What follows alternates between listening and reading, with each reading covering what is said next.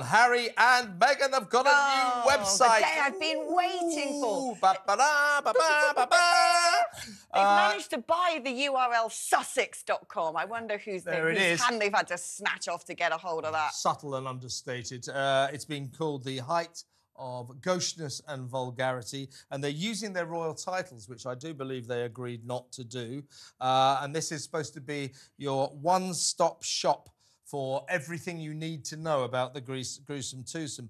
I'll tell you what I need to know about Harry and Meghan, the square root of damn all. But so I won't be visiting this website, but it is being seen as a recalibration of their commercial efforts in Hollywood, which aren't going too well.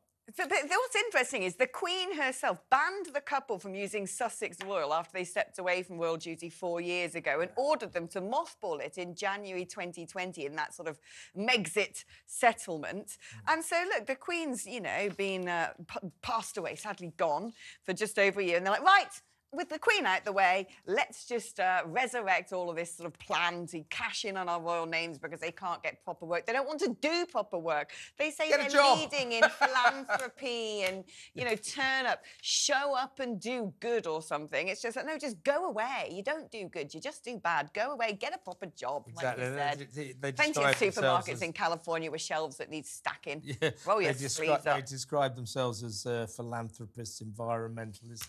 I don't notice any of that. Desperate money seekers, I would suggest.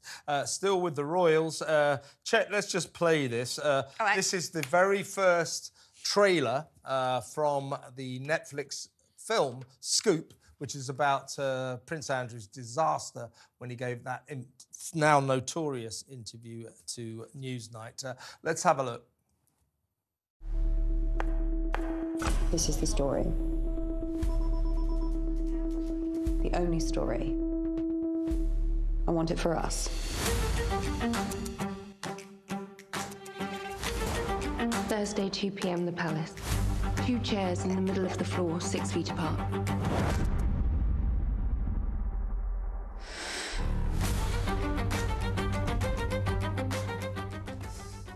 This looks really, really good. It's based, of course, on Sam McAllister's book. She was the researcher, the producer, who did all the work, who actually secured this interview. And I love this at the end when that's Gillian Anderson and Rufus Sewell. Look at them, their eyes just meeting.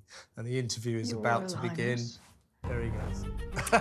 Your Royal Highness. Well, Netflix. And that for Andrew was the beginning of the end. Oh, well, yeah. I mean, Netflix are really cashing in on everything royal, aren't they? That is, I mean, you know, they'll be the first ones on Sussex.com seeing what information they can get to make their next sort of biopic or telltale or hagiography or scandal or whatever it is. But, yeah, no, that is coming out soon. I'm sure half the world's going to watch it. Comes up on Friday the 5th of April, so watch out for that. I shall certainly be watching that.